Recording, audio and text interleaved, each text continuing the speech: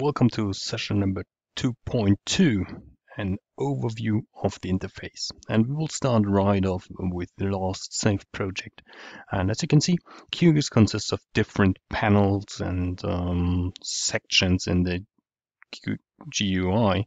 So let's have a look at the different parts of QGIS. First of all, there's a layer list or the browser panel. So the layer list here, you can see these are the lists of layers that are currently part of my project. First of all, the protected areas, the rivers, and the places. There's some additional information about the layers if you just hover over a layer item here. So as you can see, we have the name, we have an information about the projection and the type of layer, which is in this case a multi-polygon layer. So it's not a multi-line string like the rivers or a point layer like the places. And the EPSG code, so the projection information, is the EPSG code 4326, which is quite common, which is a normal latitude longitude projection system in decimal degrees according to the GIS 84 reference system. So then we have different types of toolbars.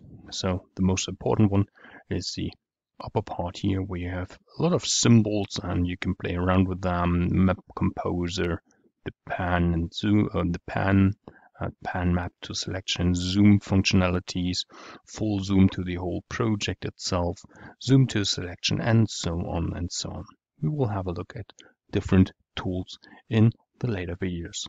Then you have the map canvas, which is obviously the most important one. So there's everything that is part of your layers, or which is information that comes through plugins, is drawn here. Then you have the status bar. The status bar is located down here. It will be activated and will be updated once you are doing some sort of processing in the background, or you're selecting items, or you're counting items. Meaning so, let's have a look here. Let's have a look here at the rivers and say I would like to have a show feature count.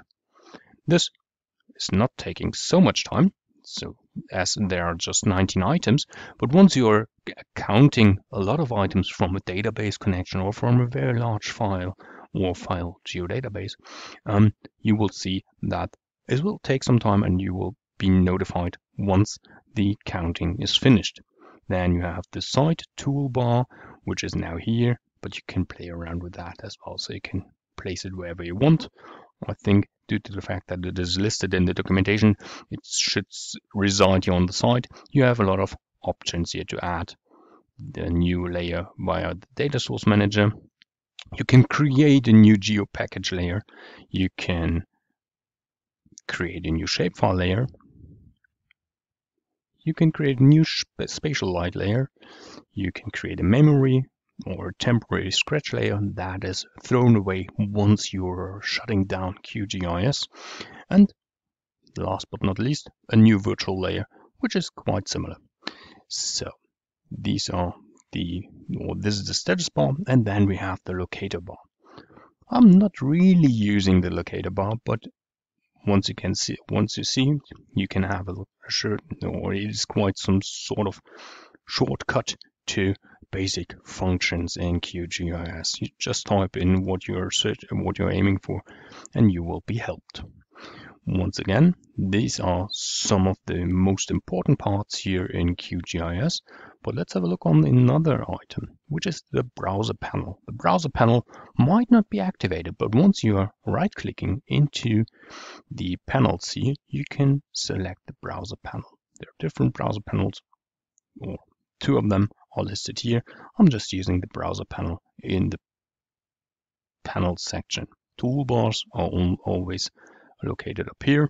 Let's have a look here. Database toolbar. There's a database manager, but this is browser. And once you have this, you can add different packages or different data sets. You can see that there's quite some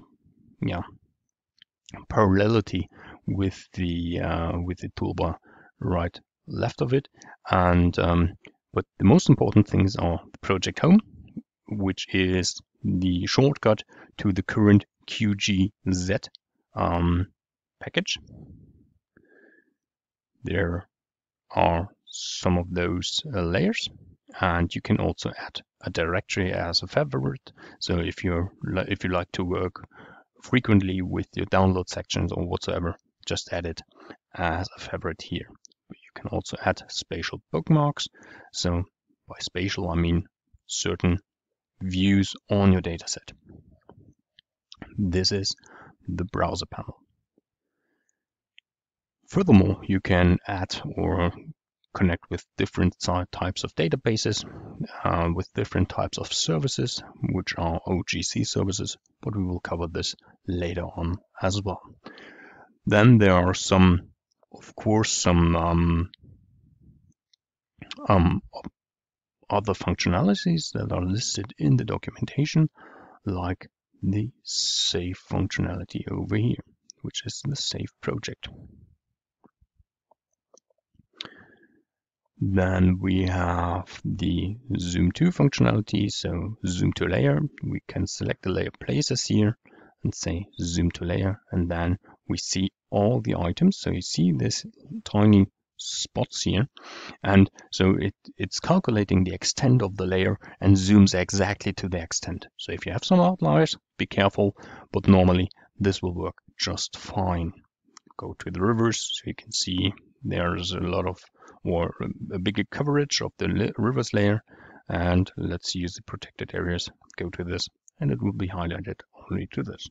Then we have another functionalities, which is the switch selection. This is a little bit awkward to cover this right away, but let's open up the rivers. Right click on rivers, gives you some context. We will open up the properties first. The properties is the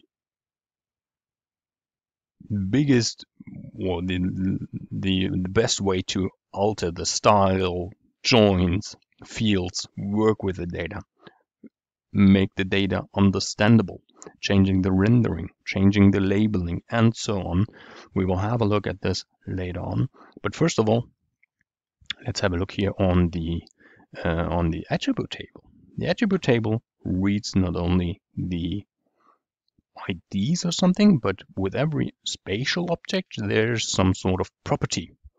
So like an attribute name or an attribute OSM type in this case, which means, well, it's a way and it's a river, Breed River. So of course it has a waterway attribute, which says it's a river and not a canal or a rain harvesting line or whatsoever. So there are some attributes over here, and we can select now different items. Let's select those. I'll minimize this, and you can see now that there's some highlight in yellow over here. You can see these lines, and we can select to zoom only to the selected. Now we are zooming to another entity, right?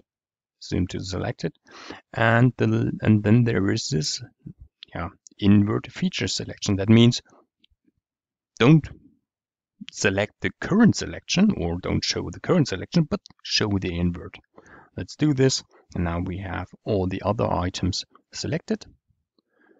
Let's open this up, and you can see I've selected first lines 1 till 6, and now the lines 7 till 19 are selected. You can see the same button, the same functionality over here, which means invert selection, and there's a shortcut Control R for this case. This is the invert selection. And then we have an underestimated tool, but once you're working with large data sets with a lot of points, you might need to disable the rendering function.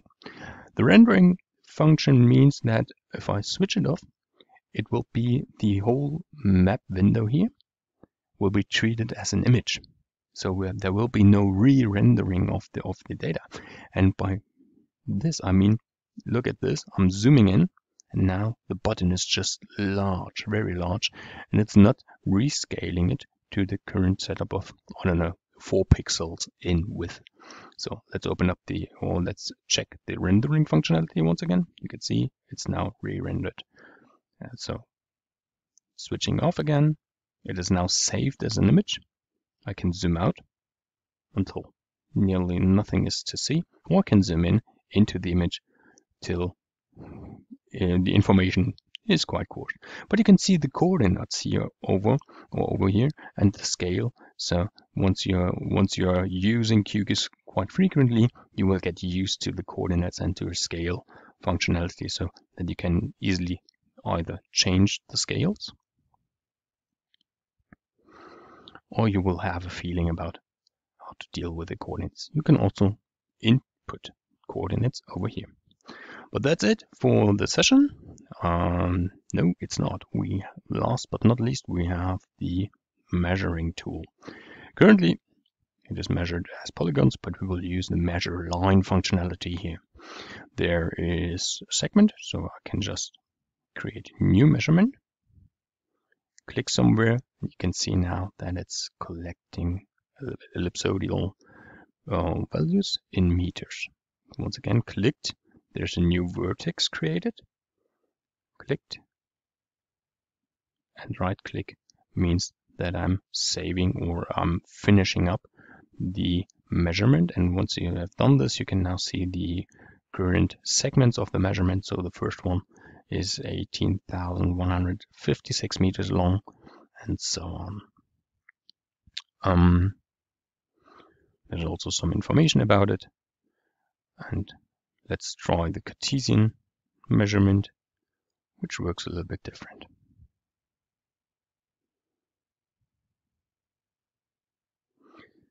So that's it for the moment.